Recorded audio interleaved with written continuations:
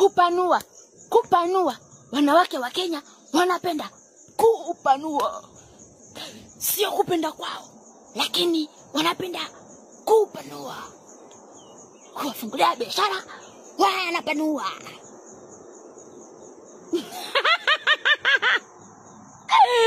Wakiona bwana wenyewe wanapanua.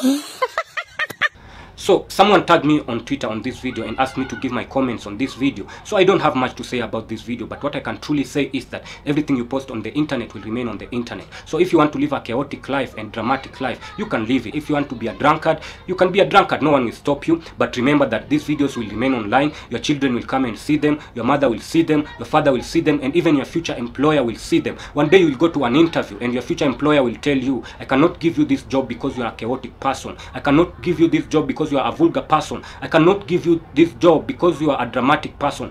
That is when you will wish these videos to disappear from the internet. But remember, people already have them in their phones. People have backed them on their websites. So these videos will not disappear. So this kind of a woman who does this is a chaotic woman. This is a bitter woman, and this is a woman full of vulgar. So do you want to marry someone like this? Do you want to employ someone like this? Maybe they have their own businesses, but sometimes even in those businesses, people don't want to buy from you when they realize you talk that way on the internet. So just know that what you put on the internet remains on the internet. There is also this video of this drunkard woman here.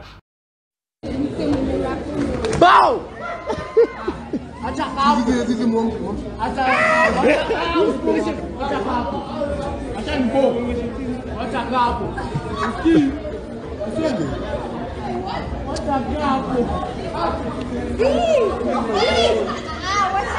I don't want to laugh at her because I know this is a woman who needs some help. For someone to drink to that extent, there is something that is triggering that type of behavior. So this is a woman who needs to go to the rehabilitation. And if you know her, you can help her with some advice and tell her to stop this kind of behavior.